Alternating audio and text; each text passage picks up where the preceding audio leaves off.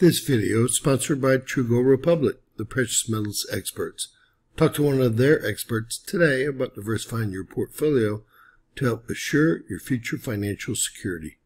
Find their contact information in the description below and pinned in our first comment.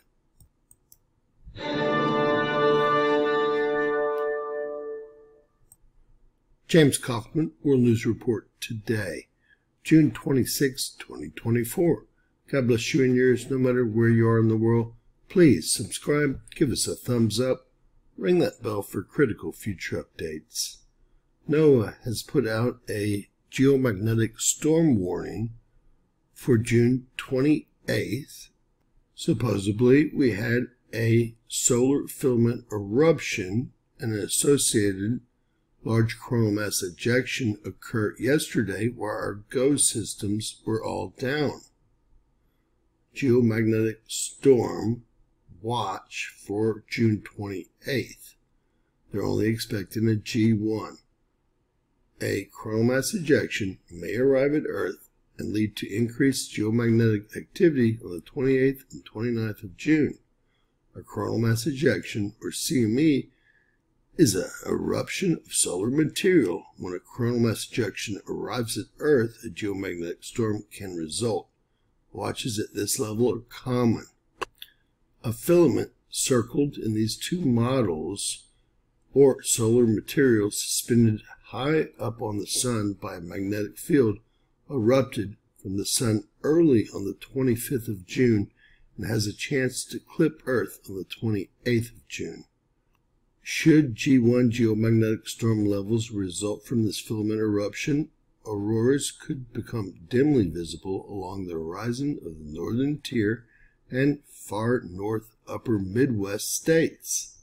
Remember, GOES was completely gone.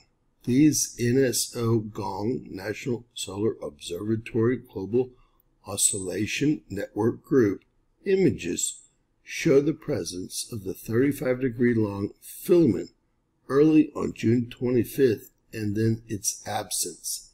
GOES SUVI imagery revealed the eruptive event, and now analysis indicates the possibility of a glancing blow at Earth late on June 28th. G1 watch for June 28th, published today, June 26th. A minor geomagnetic storm watch is in effect for June 28th. A coronal mass ejection occurred early on the 25th, and analysis indicates the potential for a partial arrival at Earth on Saturday, June 28th, should a coronal mass ejection arrive at Earth as a glancing blow. G1 conditions become likely. Forecast confidence in an Earth-directed component of the coronal mass ejection is low to moderate at this point.